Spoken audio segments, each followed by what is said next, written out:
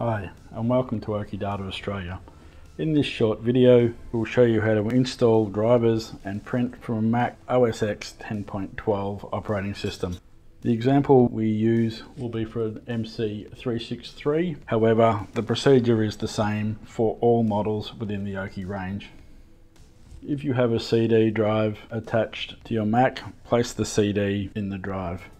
If you don't have this option, you can download all required drivers and utilities from the Okie Data website. Simply go to www.okie.com.au, select support and the drivers and utilities link. After selecting the correct model, you can then select the operating system and all applicable drivers and utilities will be shown.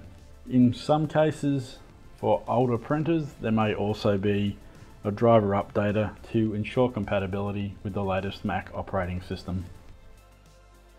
After you have the correct drivers, run the packages either on the CD or downloaded, follow the prompts, enter your password when required, and the appropriate drivers will be installed.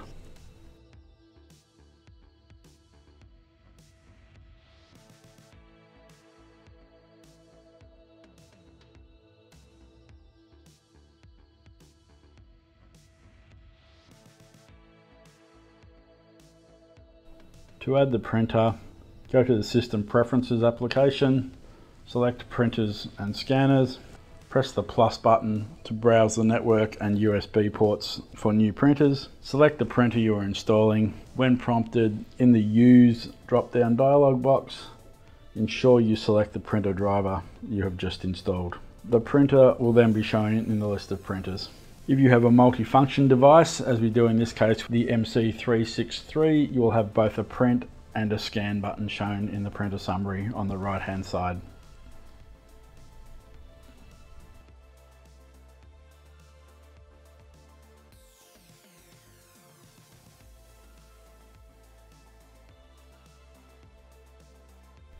To print from an application, in this case Adobe Acrobat, simply open your document and select the print button from the menu bar. Select the printer you wish to send the print job to and the printer button at the bottom of the screen. You will then be presented with a list of drop-down options to change various settings on the printer. The most common settings you will need to change is the Print Options tab to set the correct paper weight and paper type, and the paper feed selection to select paper from the multi-purpose tray if required. When you have made these selections, simply press the print button to return to the application and press print to send the job to the printer.